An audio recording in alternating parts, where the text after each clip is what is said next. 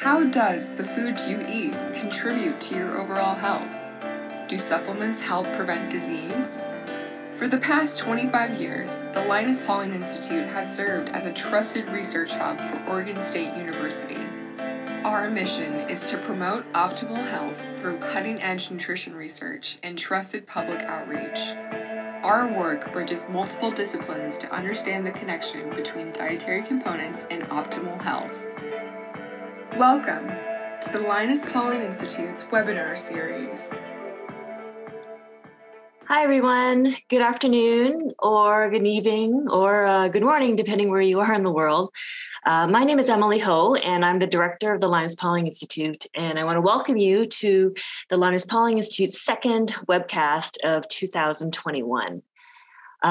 This year marks the 25th anniversary of the Institute at Oregon State University, and we've kicked off this celebratory year in February with our Vitamin C and Health New Frontiers webinar that was presented in honor of Linus Pauling's birthday.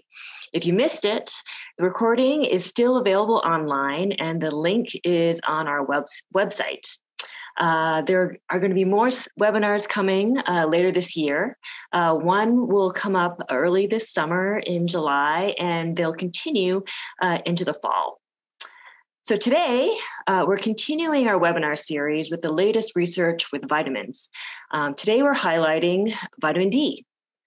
This webinar is Why a Healthy Immune System Needs Vitamin D with our presenter, Dr. Adrian Gombart.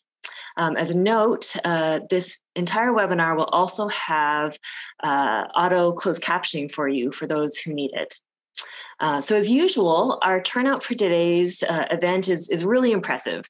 We have over 1,200 people registered for this webcast, and we're thrilled to see such incredible interest in this topic.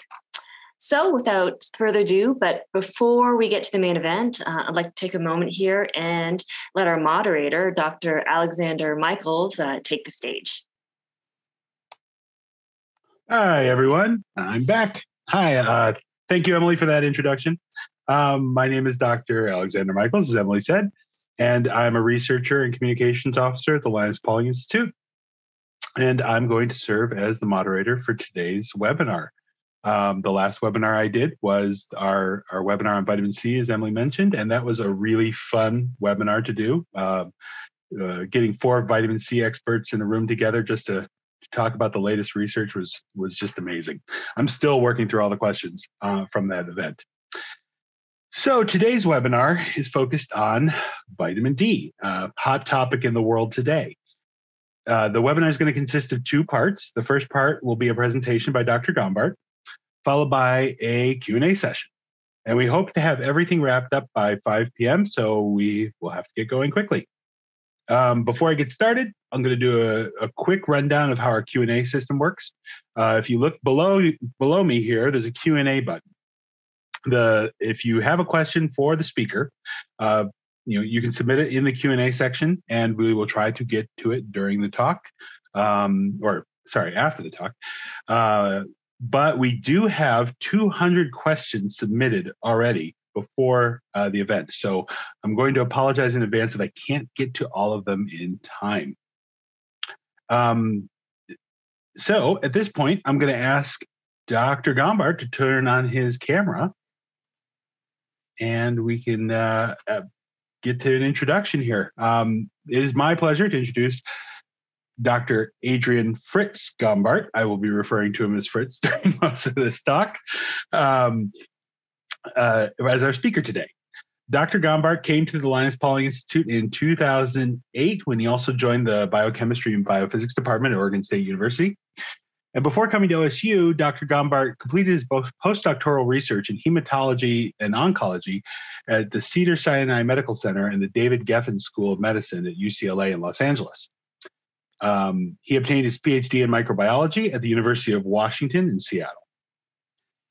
Fritz has several research projects going throughout the years, and most of them funded by different agencies within the National Institutes of Health. He's also conducted research trials, including a recent trial that I was happy to help with, a clinical trial with funding from the supplement industry. His research focuses on the understanding the impact of vitamin D and other micronutrients in the immune system, which has been an unbelievably important topic in recent years and months. And I think at that, I'm just going to let Fritz take it from here. Okay, thank you very much for that introduction, Alex. It's a real pleasure to be here, and perhaps we should just go ahead and get to the talk and then let people ask questions. Okay, I'm going to talk about why a healthy immune system needs vitamin D. The overview of the talk that shown here on the slide will be covering key questions. One is, what is vitamin D and how do we get it? Vitamin D3 or vitamin D2, which one is a preferred vitamin form? What is the difference? And who would benefit from additional vitamin D? How much does one need? And why does the immune system need vitamin D? So vitamin D is a fat-soluble serosteroid hormone, and it's stored in the liver and the fat. It's important for enhancing calcium and phosphorus uptake in the small intestine because it increases the expression of transporter proteins in this area, and this improves the absorption of these minerals. The primary benefit is maintaining adequate calcium levels for strong bones and preventing rickets. Of course, calcium is involved in other important cellular functions. So before we continue discussing vitamin D, it's important to understand how it is made by the body and how we obtain it from the diet. In humans and other animals, ultraviolet B rays in the form of sunshine cleave the 7-dehydrocholesterol, which is in the skin, and this becomes pre-vitamin D3. This form undergoes a structural change, which then converts it to vitamin D3. We can also obtain this from the diet in certain fortified foods and foods like fishes or in a supplement. It's also known that a molecule called ergosterol in the fruiting body of mushrooms can be converted to vitamin D2 by exposure to sunshine or ultraviolet B rays. And this can be obtained in the diet by eating mushrooms that, of course, have been exposed to sunlight. The difference between D2 and D3 is a methyl group that's highlighted here on a carbon that's highlighted in this circle. So both of these forms be carried in the blood to the liver, and there they're converted to the 25-hydroxy vitamin D3 or D2, and for D3, it's also known as calcifediol or calcidiol. And this form is generally inactive, and it's the form that's measured in your blood by your physician to determine your vitamin D status. So when the body needs the active form of vitamin D, that's the 1-alpha 25-dihydroxy vitamin D3, also known as calcitriol, this conversion occurs primarily in the kidney with regards to maintaining calcium levels. However, there are other cells that can carry out this conversion, including immune cells. So just briefly, there's some discussion as to whether vitamin D3 is preferred over vitamin D2 as a supplement. And there are differences in how the body handles these two forms. So if you take the same dose, say 50,000 IU, that the serum levels of your 25-hydroxy-D will increase similarly. However, as you watch over time what happens, you can see that the D2 form clears from the blood more rapidly than the D3 form, which tends to stay at high levels for at least a month after this large intake. So while taking large doses and waiting for a long time may not be ideal for D2, if you take it daily, it should be one way to maintain levels of vitamin D, and this may be something that's preferred by individuals who do not want to consume animal products. So how does vitamin D work in the body? Well, vitamin D mediates its effects on the cell via the vitamin D receptor. And this is a transcription factor that is activated upon binding of the active form of vitamin D. So you have synthesis of 25-hydroxy-D, and in the body, an enzyme converts that 25 to 125, as we discussed. And this 125 dihydroxy vitamin D then interacts with its receptor. And this receptor can turn on the expression of genes in the nucleus. And so many of these genes are involved in classical functions such as calcium uptake and bone health. And then there are also genes involved in non-classical functions such as cancer chemoprevention, antibacterial responses and anti-inflammatory responses, and perhaps anti-hypertensive responses. So these are generally considered non-classical functions. And the reason that vitamin D has, the vitamin D pathway has such an effect on numerous systems is that the vitamin D receptor is expressed in most cells and most tissues of the body. And over 1,000 genes are regulated by the vitamin D receptor. And it's ligand, the active form of vitamin D. So it's the fact that so many genes are regulated by vitamin D highlights that adequate levels of the 25-hydroxy-D are important. And so inadequate levels are still an ongoing health concern worldwide. And in this study by Hilger and colleagues, they looked at almost 168,000 participants from the general population and measured mean serum. And they basically aggregated studies that were looking at mean serum 25-hydroxy-D levels. And they found that if you use the endocrinology cutoffs of 75 nanomole per liter or 30 nanogram per mil serum 25, that 88% of people were insufficient. And if you use the cutoff of the Institute of Medicine, which was 20 nanogram per mil or 50 nanomole per liter, 37% of individuals had insufficient levels of serum 25B. And almost 7% of the population was deficient. And this just arrow points out the US here. You can see the circle size is how many participants were in the study. The green is sufficient, adequate levels. Yellow and orange and red would be inadequate to deficient levels. So you can still see that there are a number of people worldwide that don't get enough vitamin D. So what factors affect 25-hydroxy-D levels? Well, there's the climate and weather. So seasons, in the winter, we don't synthesize vitamin D. When we are north of 35 degrees latitude or south in the winter in the south.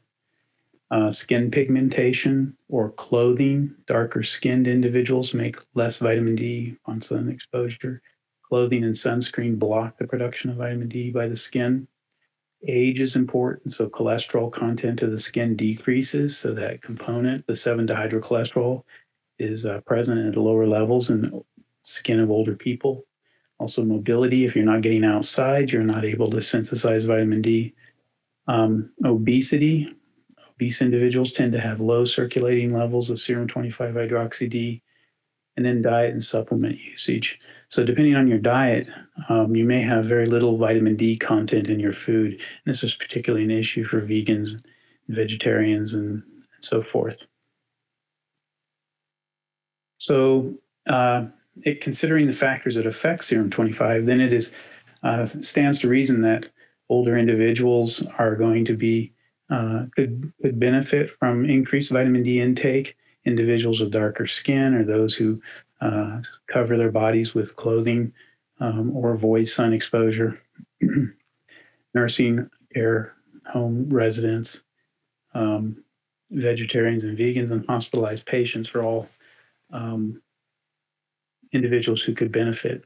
And with regards to vegetarians and vegans, it's interesting to note, I found this on a vitamin D website, And when you look at this, you realize there's very little vitamin D present here, and possibly with the exception of mushrooms.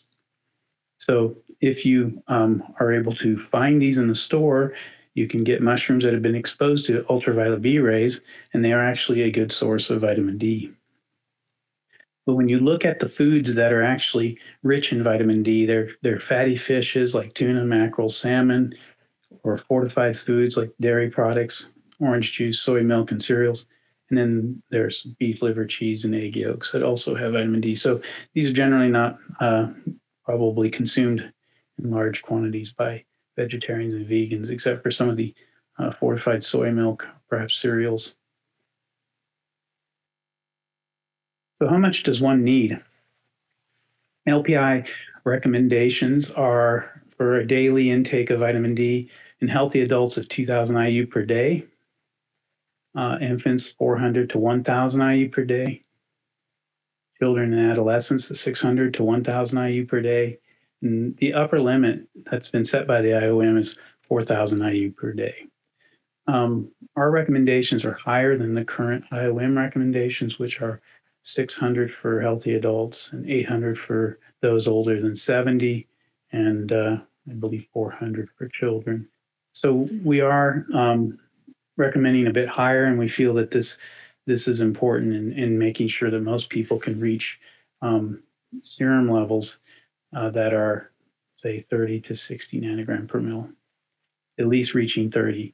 And we recommend that people maintain their serum 25-hydroxy concentrations at this level.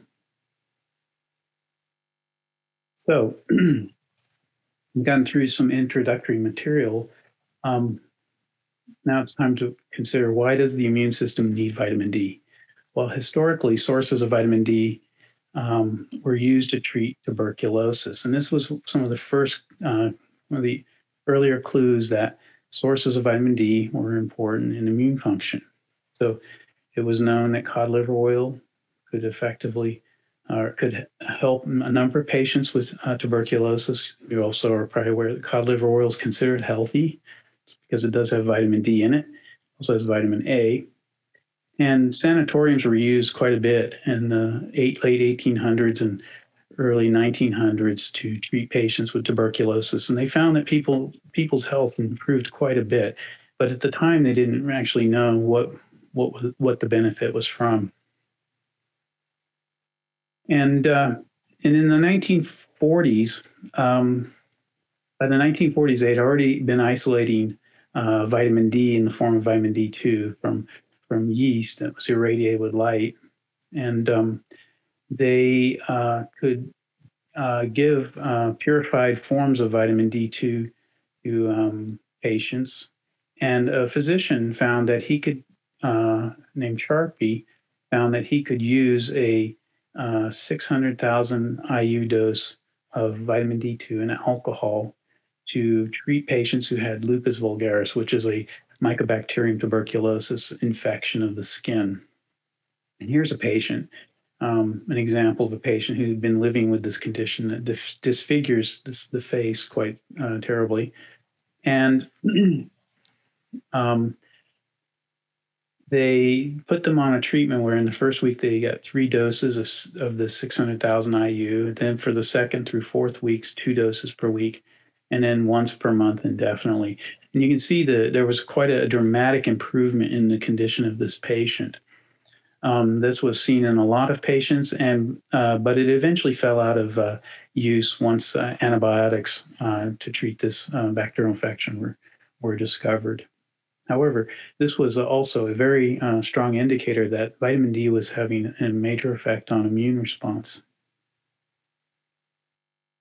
And then over the ensuing decades, it was noted that vitamin D deficiency or insufficiency correlated with increased susceptibility to Mycobacterium bacterial infections, but in particular Mycobacterium tuberculosis infections.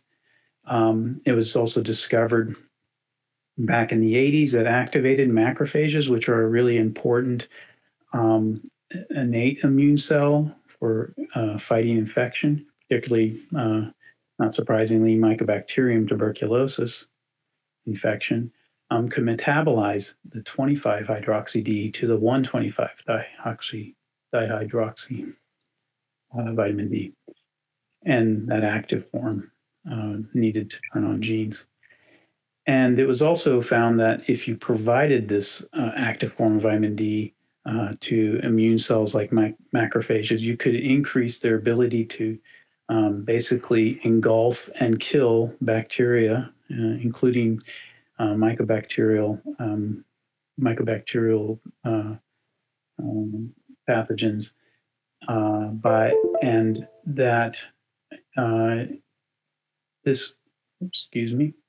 that in the early 2000s, my group and others discovered that this also led to increased expression of an antimicrobial peptide, and in these cells. This is just a Western blot that allows us to detect protein, and this was something my group did. We found that if we took these macrophage-like cells and we gave them vitamin D, shown the active form of vitamin D shown by the plus, and compared cells that did not receive the vitamin D, there was a dramatic increase in the expression of this protein. And this is the cathelicidin antimicrobial peptide. So these were all very interesting findings, and there was a lot of renewed interest. But not only does vitamin D regulate the antimicrobial peptide, it also has a major effect on the differentiation of immune cells in the innate immune system, which would be monocytes and macrophages and dendritic cells. And it also has major effects on the function of T cells and B cells. And so this table's not meant to mean a whole lot to you as far as all these different names, but these are all genes that are involved in immune response. And vitamin D is either directly or indirectly regulating expression of these genes. And that can be through binding to their promoters or by affecting the cells that express them. But in monocytes and macrophages and dendritic cells, we see increased expression of antimicrobial peptides. We see in macrophages increased phagocytosis, which is the engulfing of pathogen. We see effects on T cell differentiation. So increased Tregs, which are good as far as decreasing inflammation. And we see a decrease in inflammatory T cells like Th1 and Th17. We see decreased inflammatory cytokine expression in monocytes and macrophages. And in T cells, we see increased Treg cell differentiation and alterations in homing to skin and other inflamed tissues. And we also see decreases in inflammatory cytokines. So these findings with vitamin D show that there's a major impact of vitamin D on immune cell function and activity. So is vitamin D good for your immune system? Well, these findings, and of course, together with the epidemiological studies that have been done, show that there's a connection of vitamin D to reducing the risk of autoimmune diseases, reducing inflammatory properties, such as the potential risk of cytokine storm. And this is particularly an issue with acute respiratory distress syndrome, which can occur with viral infections. And we're quite familiar with that with COVID. And it can reduce the risk from infectious disease. So vitamin D supplementation has been shown to reduce the risk of acute respiratory tract infection from a very large meta-analysis study that was done by Martineau et al. In 2017. What they did was they collected all of the data from individuals who participated in clinical trials. And these were randomized, double-blind, placebo RCTs of supplementation with vitamin D3 or D2. And the study had to be looking at the incidence of acute respiratory tract infection And this had to be part of the study design so that it was collected prospectively and it was pre-specified as an efficacy outcome. They found 25 eligible studies, and they obtained the data for almost 11,000 participants. They found when they analyzed this data that vitamin D supplementation reduced the risk of acute respiratory infection among all participants by 12%. That doesn't seem very much, but when they did a subgroup analysis, they found that the protective effects were seen in those receiving daily or weekly doses rather than large doses of once every month or several months. And they found that the protective effects were stronger in those with a baseline 25-hydroxy vitamin D level below 10 nanogram per mil. And they saw a 70% reduced risk of acute respiratory infection. So that's quite dramatic. And even those who had higher than 10 nanogram per mil showed a 25% reduced risk for infection. So clearly there were some very important effects of vitamin D supplementation in this that were uncovered in this analysis. The good thing was vitamin D did not have any influence on serious adverse events. So it was safe and it protected against acute respiratory infections overall.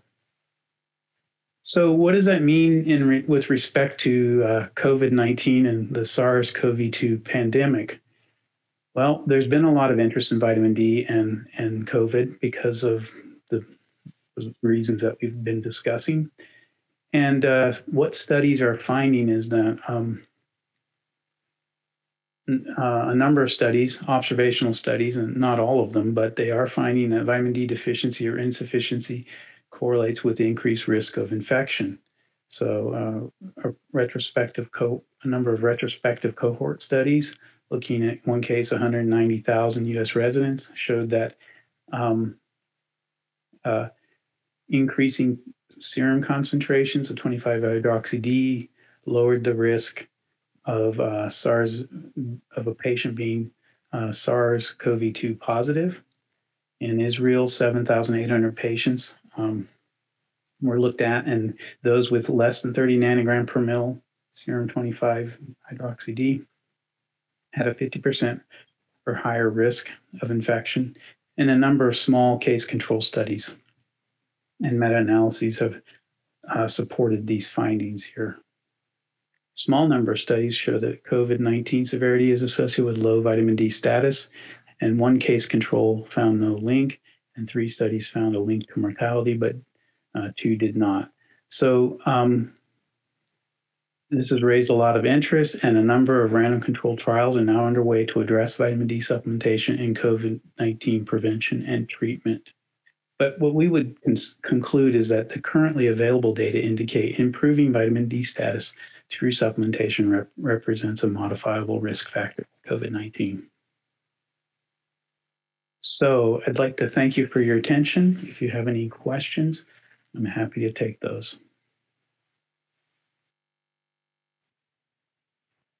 Thanks, Fritz, for that talk. I know a couple people were having audio problems during the presentation, so hopefully we've got some of those addressed. I'll try to speak up, project as much as I can. And so I think for the benefit of the people who were having some audio issues, and hopefully they can hear us better now, maybe we should just go over some of the major effects of vitamin D in the immune system. I mean, you talked about vitamin D having a myriad effects on B cells and T cells. It has antimicrobial functions. Can you go a little further into the work with the acute respiratory infections? These infections that you were talking about are they're kind of undefined, right? Right. I mean, the interest in vitamin D as far as these the development of acute respiratory distress syndrome would be based on the findings that vitamin D has an impact on the expression of these these inflammatory cytokines. So it tends to have a dampening effect on the expression of these inflammatory cytokines, which are what are out of control when this situation develops. So the thought is, if you have deficient levels of vitamin D, 25-hydroxy-D, that you don't have sufficient substrate for production of 1,25-dihydroxyvitamin D3, which is going to then activate the vitamin D receptor, turn on expression of genes, or even turn down the expression of genes, and have the effect that the 125 has on these immune cells like T cells and macrophages and so forth in the site of the infection. This is so whether vitamin D actually, if you supplement, will actually affect these outcomes is not as clear. But based on a lot of in vitro work and work in animals, this is sort of what the thought is as far as vitamin D goes. And the studies that have been done in people, there's some support for that. Not all studies support that. A lot of it is correlating deficiency with outcomes. Sure. I think I was specifically talking about the ARI meta-analysis that you went over. These infections, I mean, they came from various sources, right? They weren't really defined what caused. Right. It wasn't the infections weren't necessarily defined. It was sort of a broad classification of acute respiratory tract infections. You could be talking about that could be influenza infections, cold. Yes. Okay. Different types of. I know everyone's going to be interested, and I've already saw a request for the last slide in your slide deck again. We will make these slides available to everyone after the presentation is over, and we'll go over the COVID information again in just a moment. But I kind of go to a little bit of the basics of your talk. Some of the questions that we received in pre-registration. A lot of people are interested in knowing where the cutoffs for vitamin D levels, blood levels are.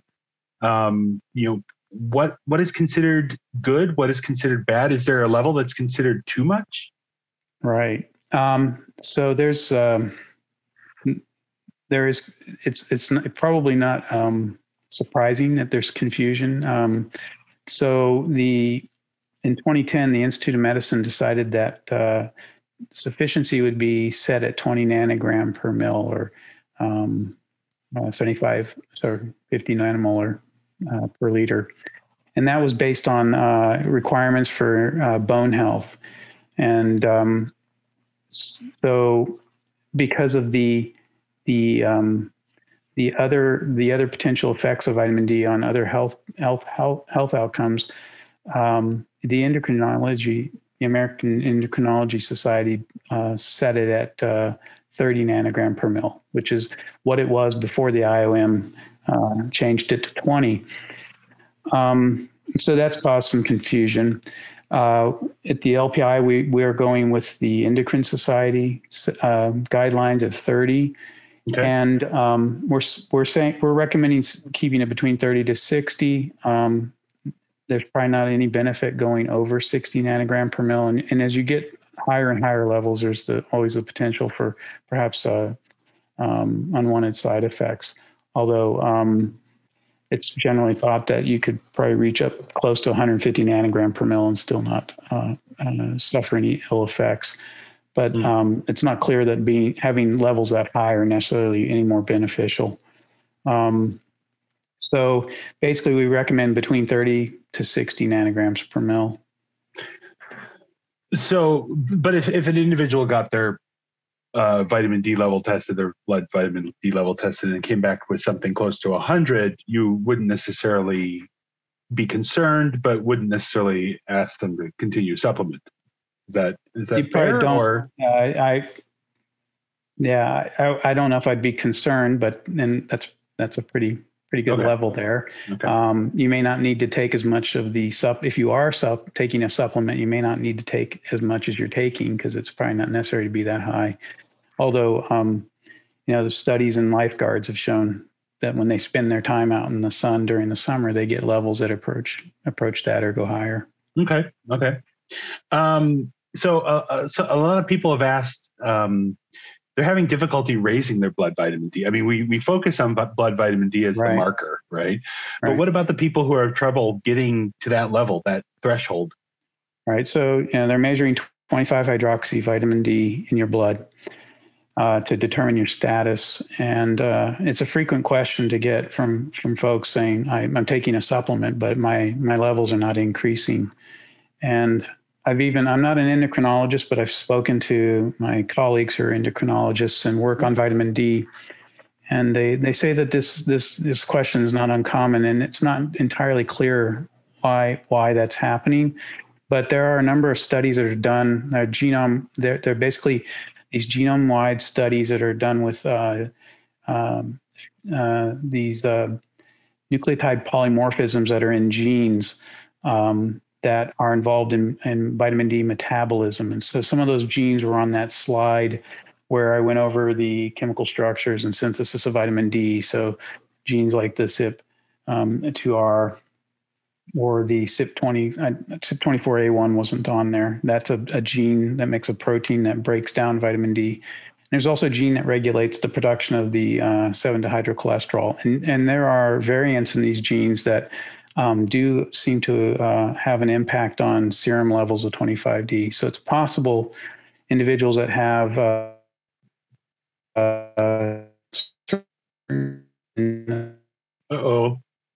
variants in Fritz, you're having a little. It's not clear, really clear what is happening there. I think we just had a little hiccup in your internet right there, Fritz. Yeah.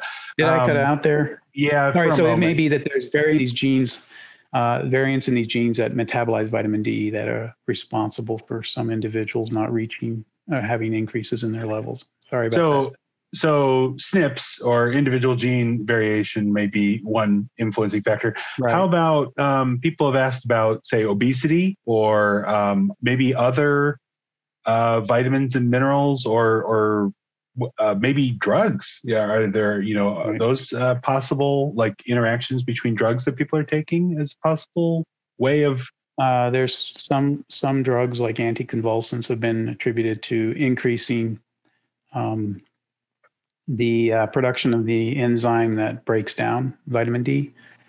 There's also possibility that you may be magnesium deficient. So there's work showing that magnesium, increasing your magnesium levels can improve your vitamin D serum levels because magnesium is an important cofactor for these enzymes that regulate metabolism of vitamin D.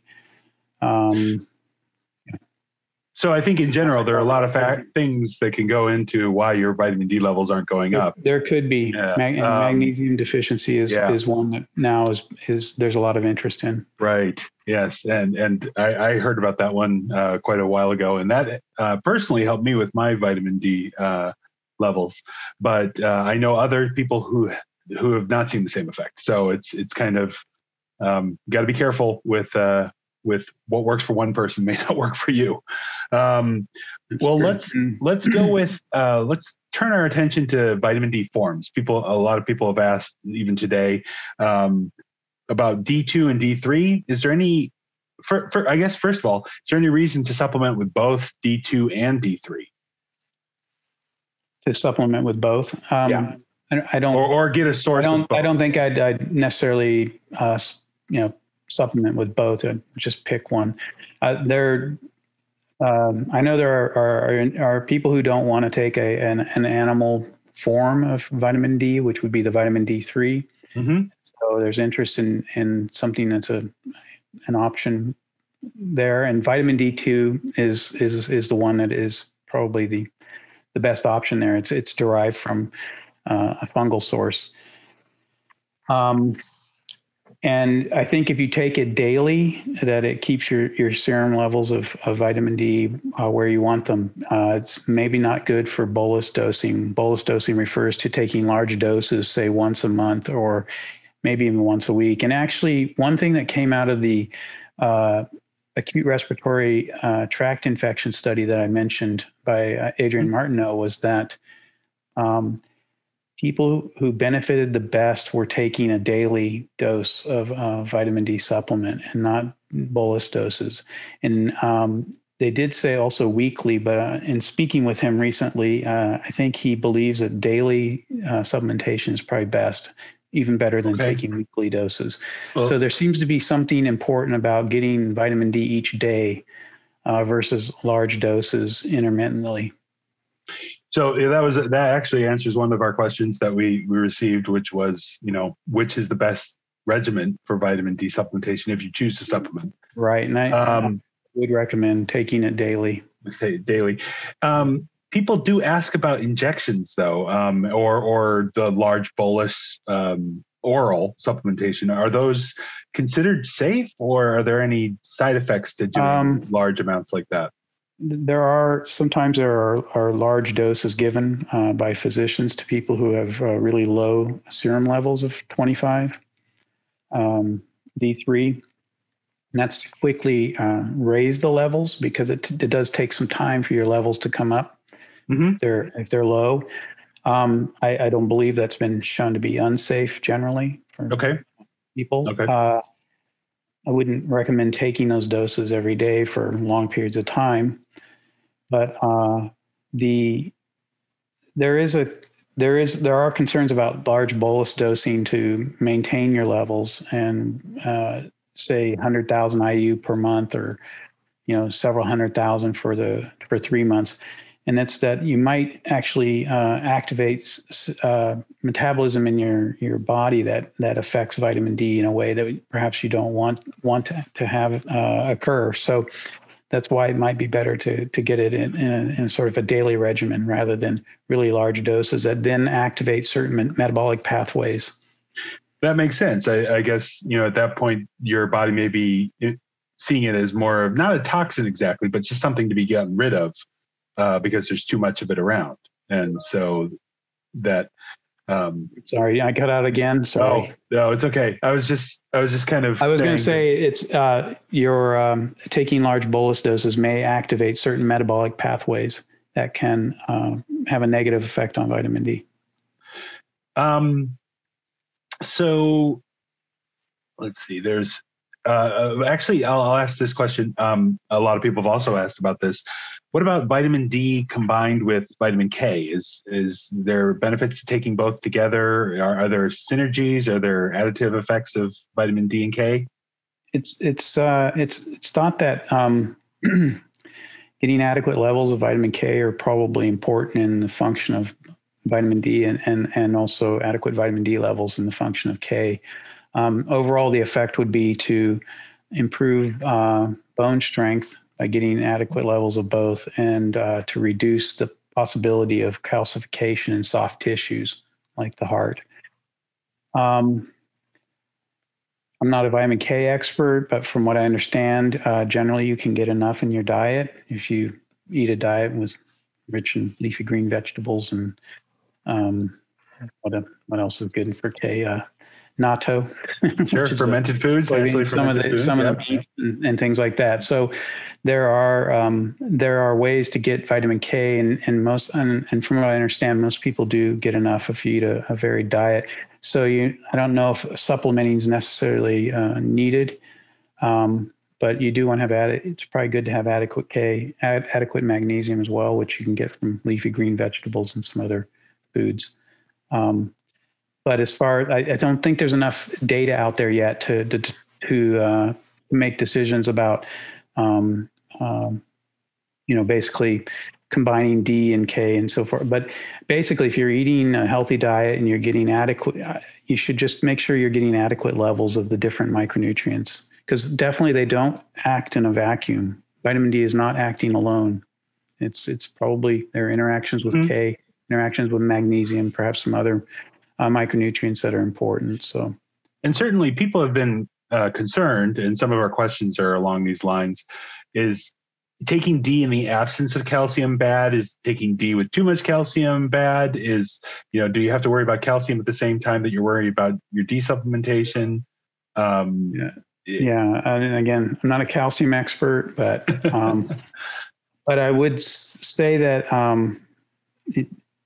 trying to make sure you get enough, adequate levels of calcium in your diet, and many of these micronutrients we can get in our diet. Vitamin D is one of those rare ones where it's fairly difficult to get enough vitamin D in your diet, and that's why we recommend a standalone supplement to make up for any inadequacies in diet. Because as I mentioned, there's just a few foods that have significant levels of vitamin D. Otherwise, you'd have to eat a whole lot of eggs or drink a lot of milk to get to the international unit numbers that we talk about. Yeah, that's true. Dietary sources should be pretty low for most dietary sources. So let's turn then to sunlight. People have been asking some questions about sunlight and understanding, is the vitamin D from sunlight somehow different from the vitamin D that we're taking in the D3 that we're getting in supplements? Is there any benefit to getting it from sunlight? Well, the vitamin D that you synthesize in your skin and ultimately in the metabolism that goes on after it leaves the skin is going to be identical to the supplement that you can buy and consume. Am I still there? Okay. Yep. Okay. Yep. Sorry. Sometimes my internet I don't know, today has been a problem. The vitamin D3 that you buy as a supplement is going to be identical to what you synthesize in your body. Okay. But as far as sun exposure, there's a whole lot of other things that happen in your skin with sun exposure, and there are other compounds that are synthesized, and there's a lot of interest in what those are and the benefits of those. So sun exposure is going to be different from just, say, taking a supplement because of the potentially other added benefits from that. But then, of course, there's the opposite, which is stay in the sun too long. Right. And you got the negative effects of being right. So you don't want to get a sunburn. Yeah. And so if you want to use the sun to make vitamin D, you may want to go out for a few minutes, synthesize some vitamin D, and then put on your sunscreen. Actually, that's a great question, or brings up a great question right there. Is like, how long does it take? I mean, obviously, it depends on your latitude. Right. So I don't have the website memorized, but there are links to websites you can go to and calculate how long you need to be exposed to the sun to synthesize a certain number of international units of vitamin D. Mm-hmm. You can check those out and put in the numbers, and they take in latitude, time of year, and even the surface that you might be standing on, whether it's concrete or sand or grass, and also how much of your body is exposed. And you can calculate how much vitamin D you can synthesize. Somebody like myself, say in the noonday sun, in the middle of summer, might be able to synthesize 1,000 IU in about 7 to 10 minutes. Okay. Before any kind of sunburn would occur. But in a nice Oregon winter, we're out of luck. Yes, and so if you're living between 35 degrees north or south latitude during the winter months, there should be enough UVB rays in the sun to synthesize vitamin D. It's just when you go beyond those, north or south, during the winter months for about 4 or 5 months from November to March, there's not enough UVB rays to synthesize vitamin D. So some sort of other sources, such as a supplement or foods that are rich in vitamin D, would be the best option.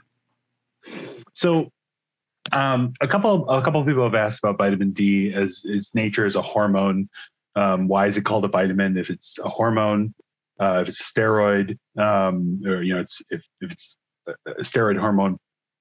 Right, it's psychosteroid hormone, which means that one of the rings is cleaved. Is it a? I mean, the reason it is a hormone. The reason it's called vitamin D is it was discovered in food sources initially when researchers were studying the vitamin. they found that they could feed certain things to rats that they made deficient by feeding them a diet that was low in vitamin D. They could feed them, let's say, oatmeal. The rats would, for a long period of time, they would not be getting any vitamin D. They'd keep them in the dark, basically, and these rats would get problems like bone problems and so forth. They found they could then feed them things that were irradiated, and or just feed them things from rats that were not in the dark, and like bedding material, and this would reverse it. So it was initially found through consumption that they could correct the deficiency. So it was called a vitamin. Essentially, that's sort of how it came about. And it wasn't until later that they determined that it was actually being synthesized in the skin with sun exposure.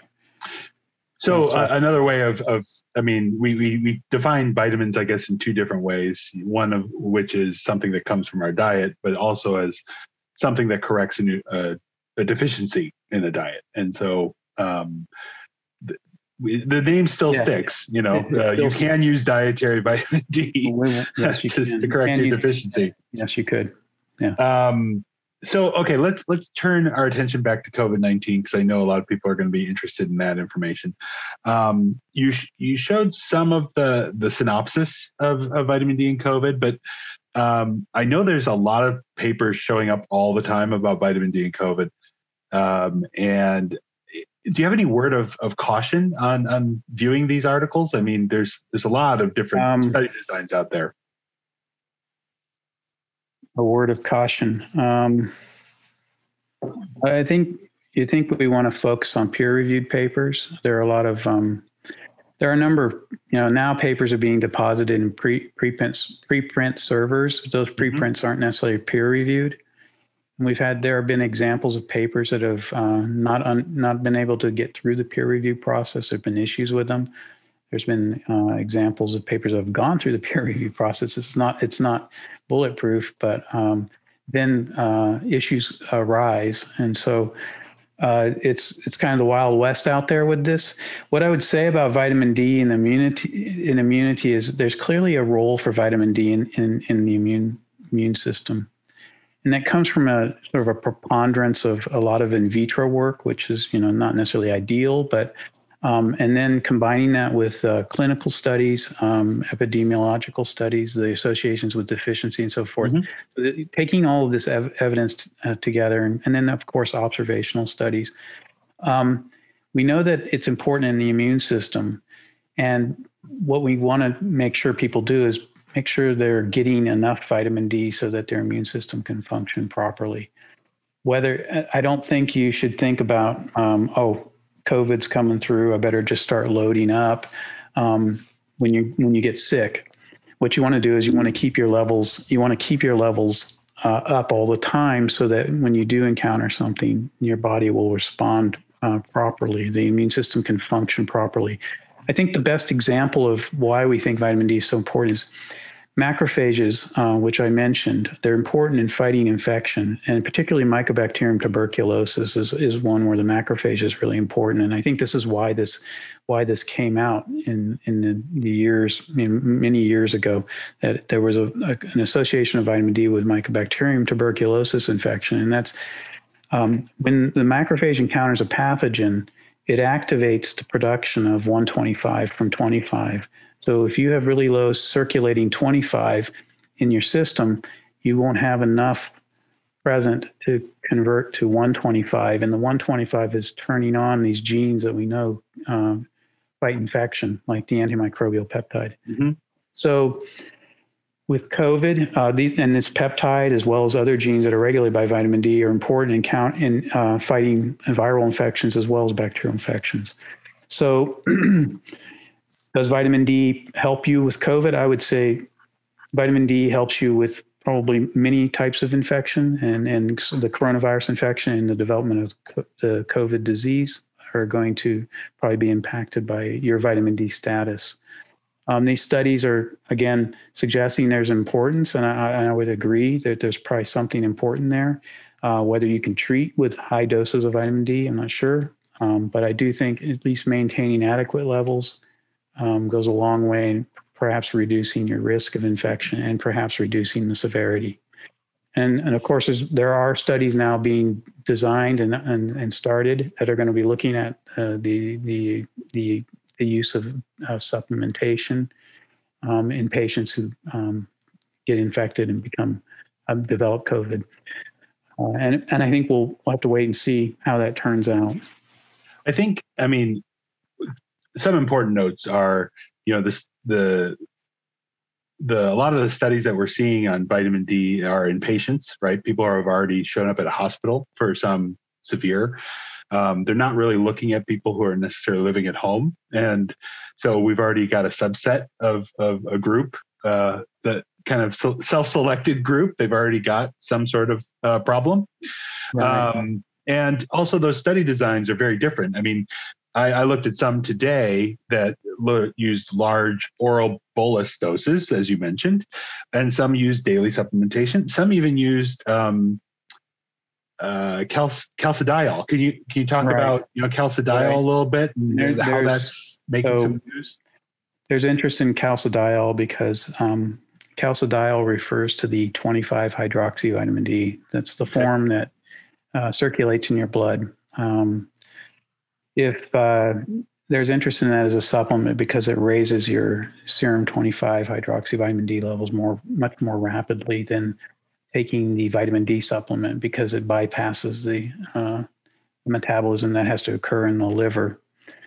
So there's interest in using that to raise levels very, very quickly. There was a study on that where that was used in some patients in Spain. I've heard that there may be some questions about the study. Mm-hmm. Yep. As far as the validity of the results, there were some problems being pointed out in the design and so forth.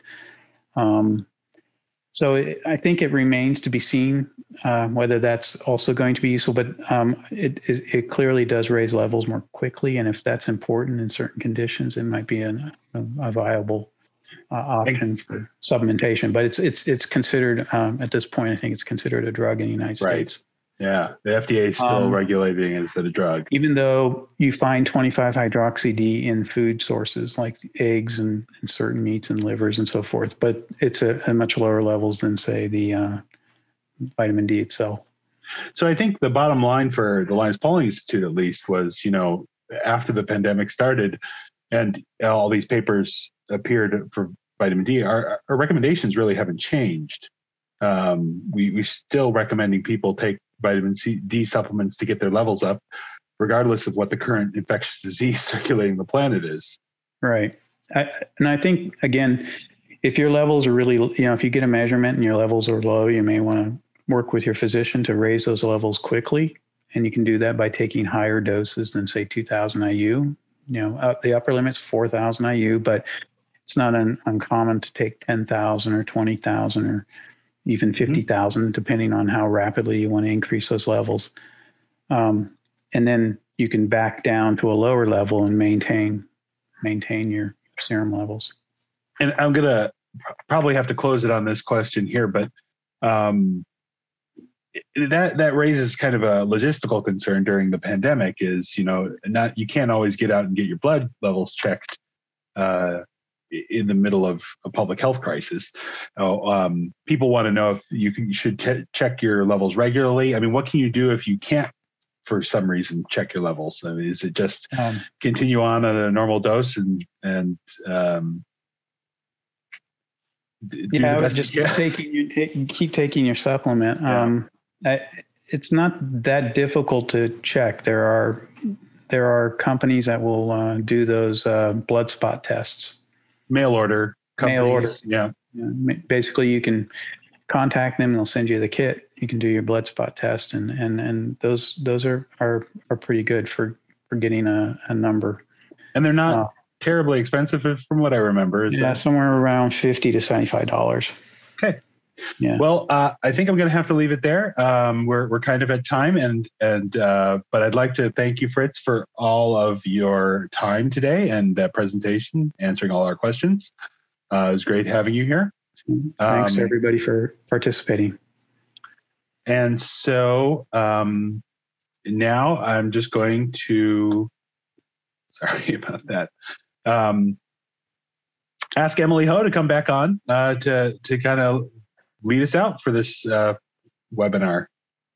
Emily? Yes, great. Thank you. Thank you all. Thank you for all your time with us today. Hopefully, in the spirit of Linus Pauling, we hope you learned a little bit more about how to live better longer using the science of nutrition. Don't forget to check out our website. We'll have the PowerPoint presentation, this webinar, and all of our previous webinars there. I also encourage you to check out our Micronutrient Information Center, which is also on our website for even more information. And many of the answers to your questions are all about vitamin D are there as well in our vitamin D article, so please check that out. All the research presented here and all the resources that the Institute has for you are provided and funded by many of our generous supporters. So people like you who have a passion for nutrition science. So love to hear from you. If you have more ideas on webinar topics or topics you'd like to hear about, we'd love to hear about it. Also, encourage you to consider donating to the Linus Pauling Institute. No gift is too small. Every little bit makes a big difference in helping us produce content like we have here today. So for more information, you can always send us an email. Check out our website for ways to support and give. Lastly, want to give a big shout out. Thank you to Dr. Gombart for sharing his research and lending his expertise. I also want to thank Dr. Michaels for being a great moderator. Thank you for behind the scenes, Isabel Nissen and Nancy Shanks from the OSU Foundation for all their help with the webinar as well as Dr. Drake, who is the director of the Micronutrient Information Center. Lastly, just big thanks to all of you for being here and caring about your health. Looking forward to seeing you next time. Thank you.